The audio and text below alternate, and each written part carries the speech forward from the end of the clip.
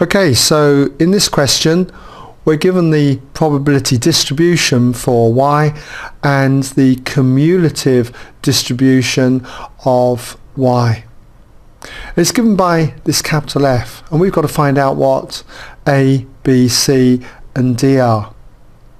So how do we do this? Well, first of all, we've got to understand what the cumulative distribution actually represents, this capital F. And we should know that it really represents, if we just write f of y, it represents the probability that y is, our random variable y is less than or equal to any observed value y. And so we can use this to get a, for instance. So if we're talking about finding a, then we know that f of 1 represents the probability of y being less than or equal to 1. But there's no other values less than 1 apart from 1 itself. So this has got to be equal to the probability of y equaling 1. And we can see that's 0.1.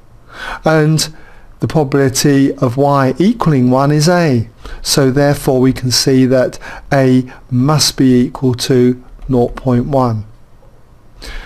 Right, okay, we've got a. Now let's go on to b. For b, how are we going to get b? Well, we use f of 2 now. F of 2 represents the probability of y being less than or equal to 2. And we can see that that's 0.5. So in other words, a plus b must total 0.5. We already know a is 0.1, so therefore 0.1 plus the b must equal 0.5. And obviously if we take 0.1 from both sides, therefore we have that b equals 0.4. Okay, we've got that. Let's see if we can go on now and work out what C is. So for C, how are we going to do that?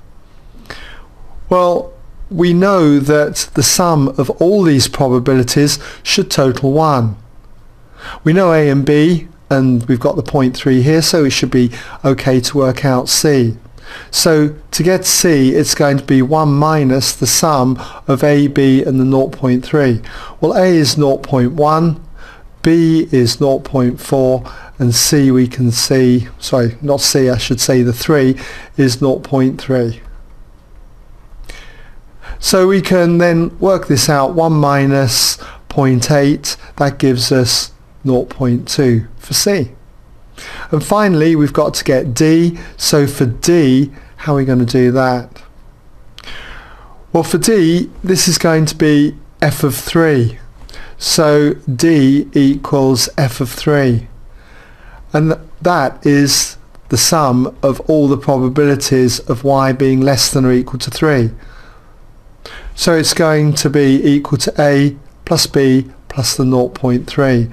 So we've got that A is 0.1, B is 0.4, and the 3 is the 0.3. So if we add that up, we've got 0.8. And there you have it, okay? A, B, C and D. Okay?